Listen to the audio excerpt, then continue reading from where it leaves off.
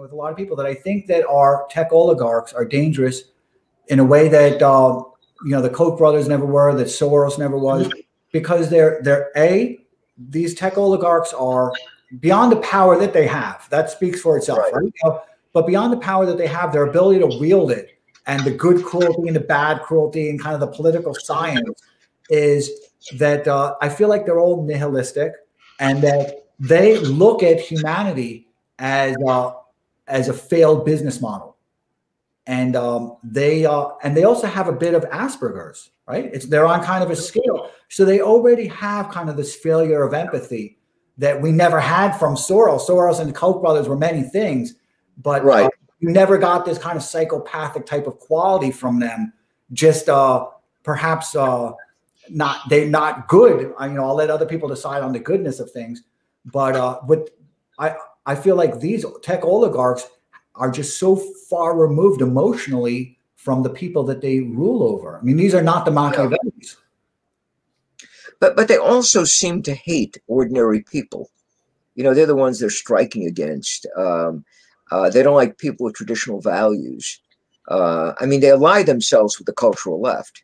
It's not that they're somehow aloof from these cultural battles. They do take sides. And I mean, even if I agree with everything you said. They have sort of Asperger's symptoms. They want total power. They don't see the world in a strange way. But why do they ally with Black Lives Matter?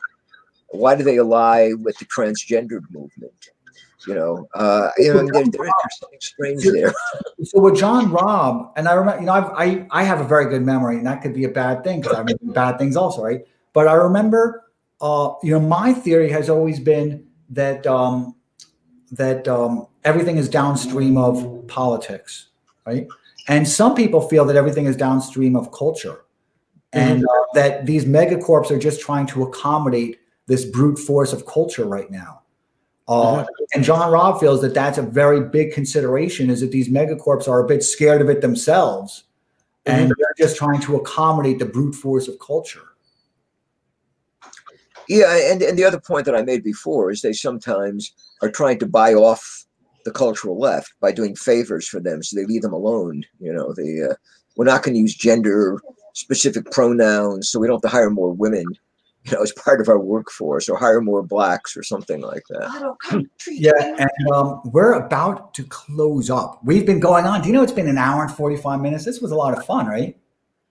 Yes.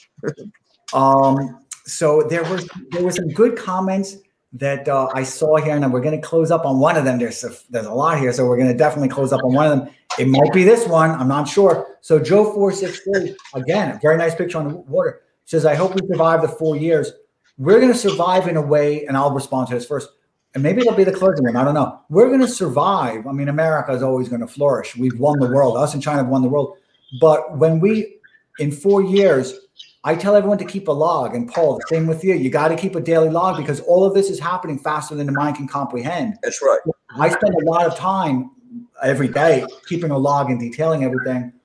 You're going to see the spectacles continue to get larger and larger and larger. You're going to see violence increase, because violence has always increased to destabilize social patterns. But I think in all, the world, America is going to be fine. It's just going to emerge something different. And then, Paul, my new theory, listen to this, is that we're going to have a monarchy. You mean we're going to be that lucky? Yeah, you're right. If we're that, do you think we can have a monarchy? I think that's somehow far into a sort of American democratic or Republican mentality. We have had monarchies in practice, like the Kennedys or this. They were pretty disgusting monarchies, come to think of it. But they only lasted a generation and didn't go beyond that. But I don't see monarchy as being in our future, unless the changes are more radical than anything I could imagine. I do, and it might be because I'm misreading all of Machiavelli. He's my favorite political scientist, or I'm misreading just so many of the others, and I probably am, because Darren blasted me. But I just feel like the net result is that people are unmanageable. People are unrulable. We're just unrulable. And the only way that this is going to get fixed is with an immense amount of cruelty.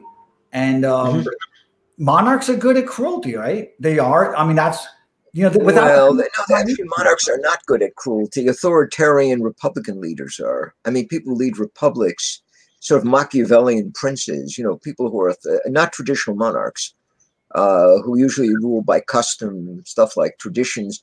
If you're saying we need an authoritarian leader to get us out of this mess, you're absolutely right. I mean, that I would not even question. Okay. So you corrected me now too. Gosh, it's you and Darren. Yes. And you and Darren know each other, so I get to tease you guys. Right. Right. And so yeah, you're right. You know, I'm glad you said that. You're right. And it's interesting because the media keeps on calling these people authoritarian, and as though that's a bad thing. And I'm like, no, that's actually kind of what I want. I want somebody to kind of keep it over, right?